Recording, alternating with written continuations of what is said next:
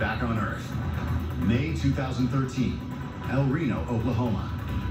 Storm chasers like Brandon Sullivan and Brett Wright are on the trail of a storm system that's already produced more than a dozen tornadoes.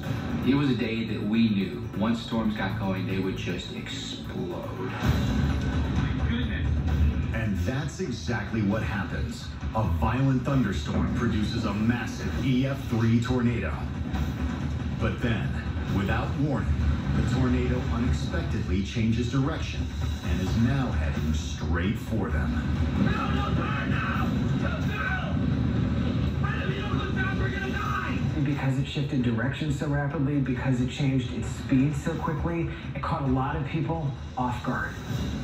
But even when Brandon and Brett head in a different direction, things go from bad to worse as the tornado forms multiple vortices. Multiple-vortex. Oh no. Oh no. Wow, this thing is just keep forming new vortices. That is not a good place to be. That means that you have winds that are shooting out the back of this thing. That's where the crazy winds happen. As Brandon and Brett drive south to escape the winds, the twister rips through a region of rural farmland.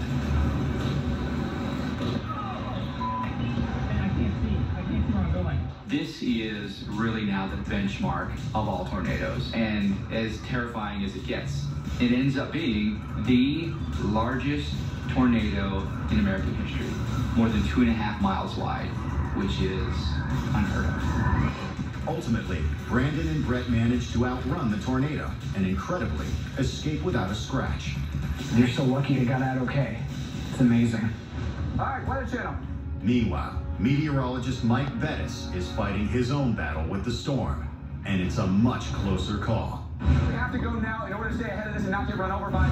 But he doesn't make it out in time. The tornado's winds throw Mike's car 200 yards into the air, with him and his team in it.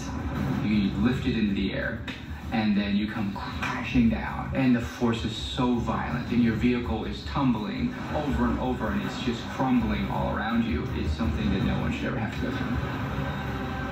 Fortunately, Mike and his crew make it out alive, though his driver requires surgery for multiple broken bones. Sadly, 3 other storm chasers die on the job. It was the first known instance of storm chasers dying in a line of work.